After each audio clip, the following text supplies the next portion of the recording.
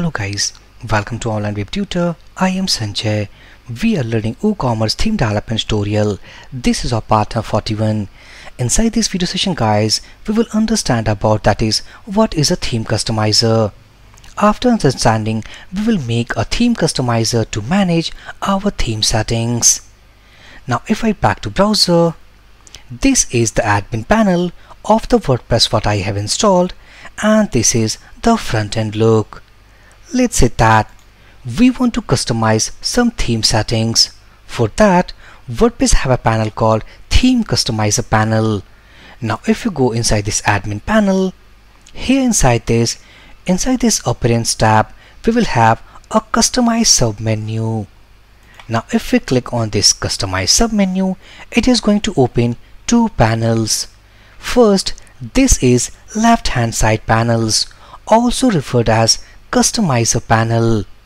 In the right hand side, we have a theme panel. This is theme preview panel.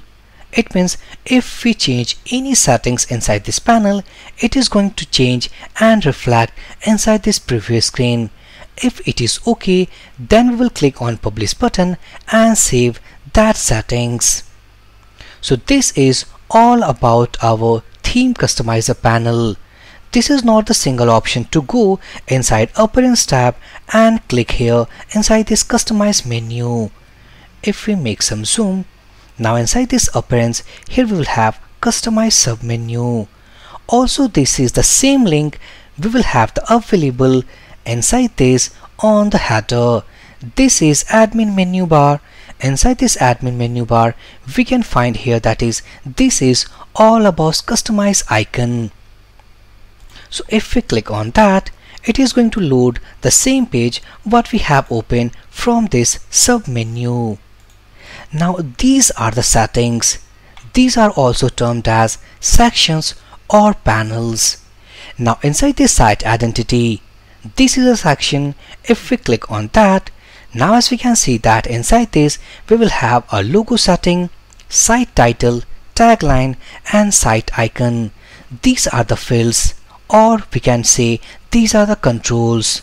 By the help of these controls, we can update any value inside this site. Now if I go here, this is site identity. It's a section because inside this section we will have the controls. Again, we will have menus. If we click on that, inside this we have a primary menu. If we click on that, these are the controls. Again go back, we will have theme left sidebar menu. Again we will have some controls. So these are sections, but menus, this is a panel.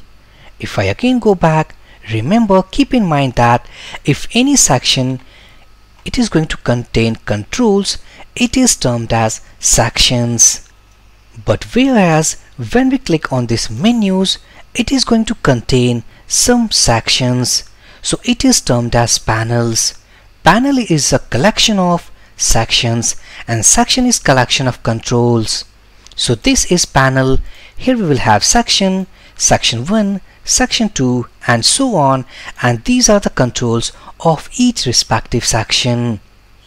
We need to understand very clearly about the concept of panel, section and controls, because from the next video we are going to create one more settings or one more section inside this list that is going to manage all about our footer text.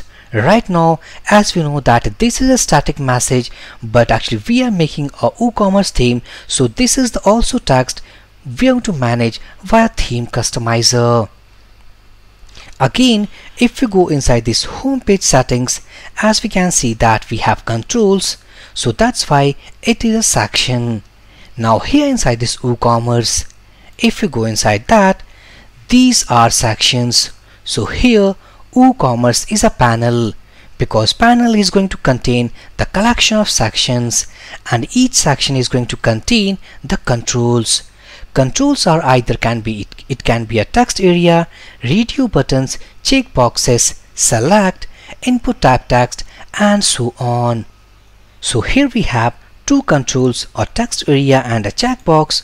So same we have another sections which is going to contain the drop downs like input type select and so on. So these are sections of this WooCommerce panel. So from the next video, we will make a section here, something copyright settings, or let's say footer settings.